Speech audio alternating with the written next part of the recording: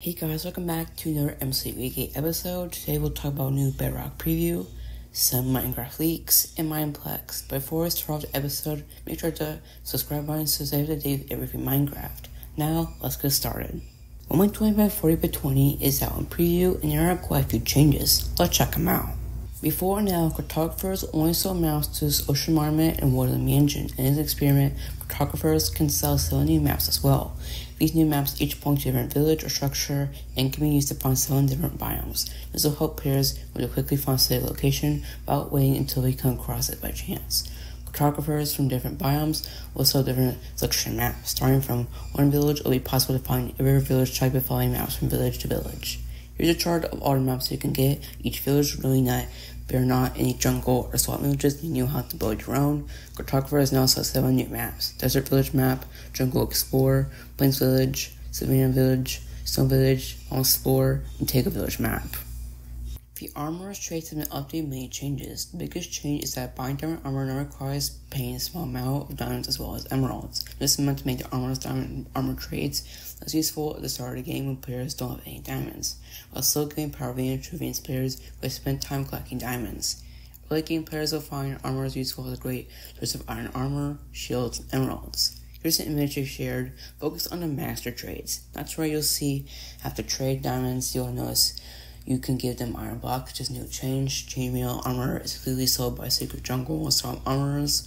The Savannah armor sells cursed diamond armor at reduced prices, and Taiga armor can swap one piece of diamond armor for another, which is honestly a ripoff. I hope Mojo changes that.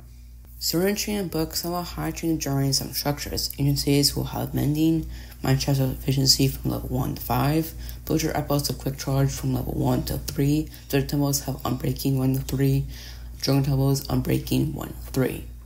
And then got a bunch of features bug fixes with accessibility, audio, gameplay, general, graphical, mouse, parity, user interface, and changes to new shader features. If you're interested in all the changes, the changelog is down below.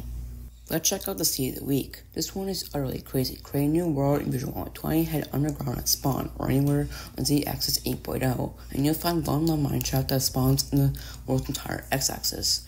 Right near spawn, even open to a lush cave, lining the path ahead will glow. Berries. Think of all the glorious mineshaft chests filled with precious loot. Thanks to Cynic Sun for sharing this incredible following on Reddit, and seed, and Cornets will be in the pinned comment. Nick posted this on Twitter. Here's a Minecraft customizable controls mobile version. Note that this is still a work in progress. So customizable touch controls are coming soon, since it's a hidden feature in the latest Bedrock Preview, and you just shared a video of this in action. Everyday Smoky Stack posted this. It seems the point light config has been tweaked for PC and other platforms to have their own configs for Minecraft deferred rendering. And here is the image he shared between Xbox Series S, and next will have their own version as well, Xbox One and Xbox One S.